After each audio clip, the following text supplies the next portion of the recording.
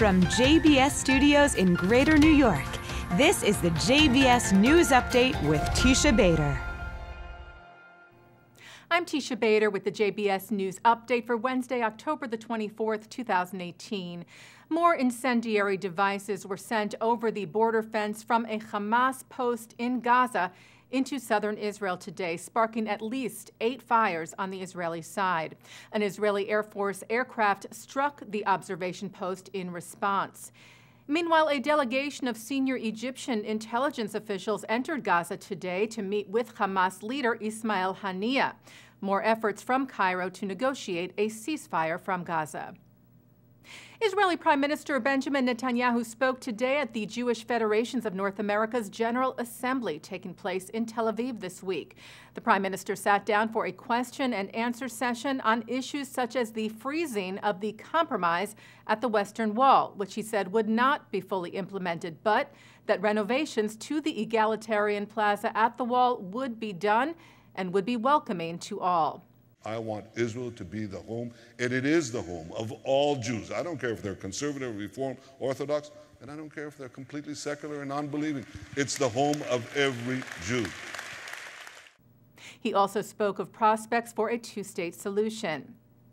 I believe that the way a potential solution is one in which the Palestinians have all the powers to govern themselves, but none of the powers to threaten us.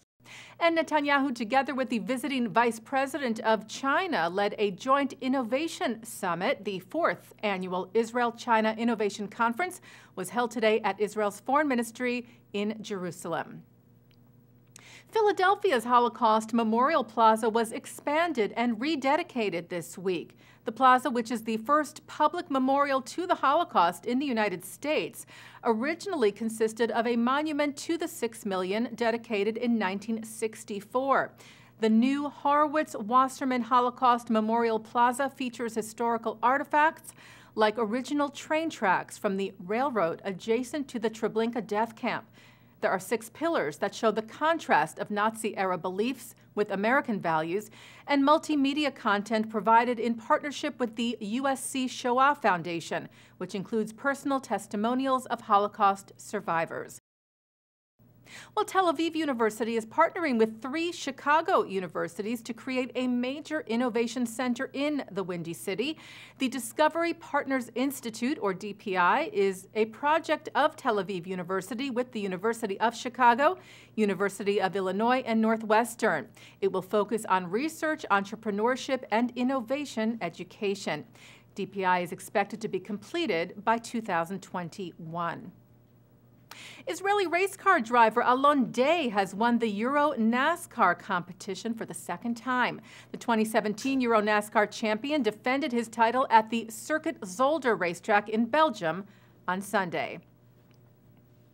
Well, a British-Israeli man has become the oldest Israeli to skydive. Walter Bingham, who was born in the Weimar Republic in 1924, was saved by the Kindertransport. He later took part in the D-Day landings at Normandy in 1944, landing on the beaches as an ambulance driver. Earlier this year, Bingham received the Légion d'honneur, France's highest award for his actions. The skydiving was a belated celebration of his 94th birthday.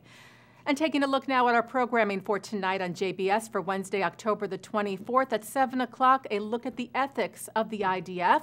At 8, we hear from the brother of slain IDF soldier Hadar Golden, whose remains are being held by Hamas in Gaza, Lieutenant Sur Golden, speaking at the JCC of Harrison, New York, in a program of the AJC Westchester Fairfield. At 9 o'clock tonight, Mark Golub sits down with Benjamin Anthony and Brigadier General Amir Avivi, who have founded an organization dedicated to replacing the two-state solution with the new state solution. Then at 10, a look at remarks from Dr. Jacques Gauthier on Jerusalem sovereignty. And coming up right after this newscast tonight at 6:30, it's Thinking Out Loud with Micah Halpern. And that's the JBS News Update for Wednesday, October the 24th, 2018. I'm Teisha Bader.